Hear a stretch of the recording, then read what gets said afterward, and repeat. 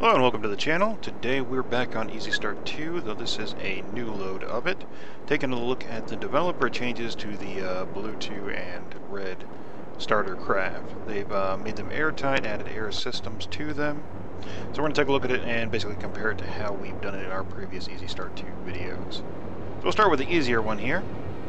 The blue 2 craft here.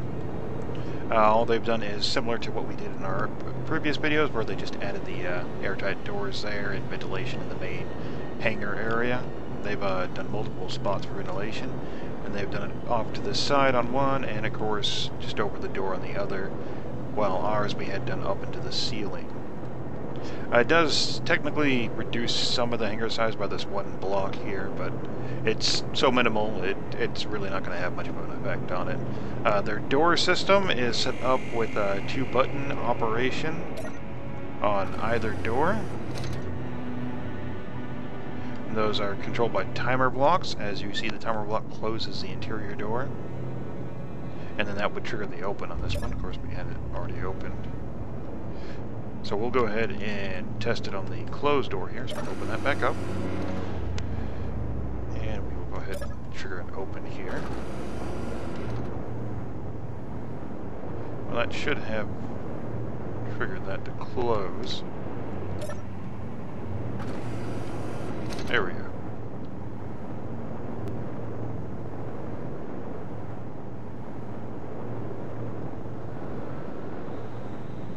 Apparently that, there we go.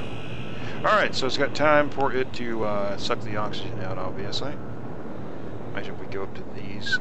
That's probably why they have 2 of them. Should be this one here. Take a quick look at the settings. It is depressurized. This one here is also depressurized. Okay, so the one timer block they have set up is going to close your interior door. It's going to start depressurization on both the vents. It's going to wait a few seconds and it'll open the door. And of course, I imagine the other one will do it in reverse. It'll close the door, wait a few seconds, start pressurization, and obviously there'd be no need to actually open the interior door since you do that manually yourself.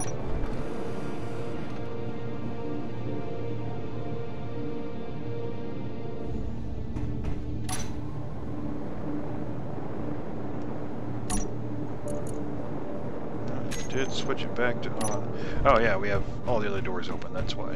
And it did open the door, as you saw there in the interior. So behind us. Alright, so they also put a vent inside on the opposite end of the hall, the corridor here, that we did. As you recall, we did it on this end here near the engine block. They've done it, of course, further up near the hangar. And they actually expanded the armor sheath on that one side. So it gives it a bit more of an asymmetrical design at this point. Alright, you'll see the oxygen tanks they put in the floor. And the ventilation into this main room here. There is no seal between this and the upper deck. And that just goes out to the exterior. They doubled up the doors on any of the exterior doorways. They haven't put any ventilation on this side either. And of course it's just a basic seat there. We go further back into blue ship. It's not that I had put ventilation in here as well, but apparently not. Alright, so yeah, these 3 rooms here have no independent ventilation. I guess they didn't want to do that, or basically didn't have the room for it in their reckoning of it. As you'll recall, in ours we did get a independent vent in each and every room, and that is definitely something you're going to want to do with all your designs, is to make sure you have vents, especially in key areas like this. You're in the bridge, and of course, well, we can't move that particular seat, but you're in the bridge here, you're sealing off these doors, so you've got structural damage to those side rooms. Not enough to take out your major systems, but enough where you need to close those doors so you can actually operate. You're going to suffocate in here, because, well, there's no O2 coming in. So you have to put your helmet on and actually go out to the med bay to pull more O2 tanks, and then go back into your bridge. Oh, and explosive decompression works consistently now, and it's really great. I certainly like the look of it. You see, they put the timer blocks just right up here directly next to it as part of the wall. And they fairly well blend in. It doesn't really stand out too much.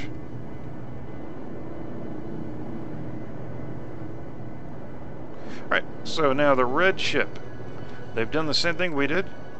They went and put the 3 sets of airtight blast doors all over their hangar deck here. The sides are obvious, and then of course the front you just double up on like we did as well. You see that they put a panel near each one. Why they didn't do a single button panel, I'm not sure. Or why didn't they just do one panel and then put all the buttons on it, because there's really no need for these excessive number of panels. They've even put them on the exterior. And it just basically operates the door independently, each door set. So this one will operate this side here. And then of course same for the others as well. Alright, so let us, well yeah, we'll go in through here. Alright, so they kept the corridor here pretty much the same. In ours we did put a 4th door there, and then we put a separate ventilator in just for this section. You'll see that they doubled down on the doors, so there's no actual venting into this air lock right here. But of course, once you get into the corridor, you're getting air from upstairs. Off on these side sections here, these are not ventilated as well, but the very far end is. And it has the double door seal as well, so you're still going to lose oxygen on those double door seals, but very minimal. It's not going to be too much. And of course, with these hallway window sections here, not having ventilation in here is really a disadvantage, because that means, of course, just like with the blue ship, if you get trapped in here, you're going to suffocate to death. Luckily, you don't have to get to a med bay to take your helmet on and off anymore. Right, so they did put a vent up here, similar to how we had it, and they had oxygen tanks there, and I imagine their oxygen generator is going to be in the walls there. I haven't actually dug for it. So we'll go further up. This is the exterior door that just doubled down on the airlock. I believe we did the same on that, since we kind of ran out of space there. And then upstairs, this is not changed at all. Of course, I believe we also had a vent up here. And I believe we also segmented some of the stairwells. And I do apologize, it has been a while since we've done that video. Now this hall here is not ventilated as well. This section, of course, is right here, but this particular hallway could be ventilated easily. And it really should be, honestly, because again, if you get trapped here, you're screwed. They did put a med bay up here, and of course there's the tops of the doors, which we covered up with the panels. And then in the final bridge, they have the ventilator pretty much exactly where we have it, or the vent rather. I believe these are single doors instead of double doors when they have the room for it. And of course your actual bridge seat. I did take a look at it to see about the cameras they were mentioning in the last update. There's actually no cameras on this particular one. So that must be on the other Easy Start mode that they added the cameras to the hull of the ship. Alright, so that pretty much covers the updates the developers have done on these two ships. I checked the station. It is still not set up with ventilation by the developers, but we've already gone over that in the Easy Start 2 retrofitting tutorials. So definitely check those out and get some ideas of how you can make that station airtight, accessible, and just really fully functional in the new systems. You'll probably want to do that in creative mode just to get it ready for any survival games that you're going to start on it. And of course we do have the Easy Start 2 retrofitting that we've done uploaded on the workshop, so definitely check it out. I hope that was informative for you, and of course as always, have a good day.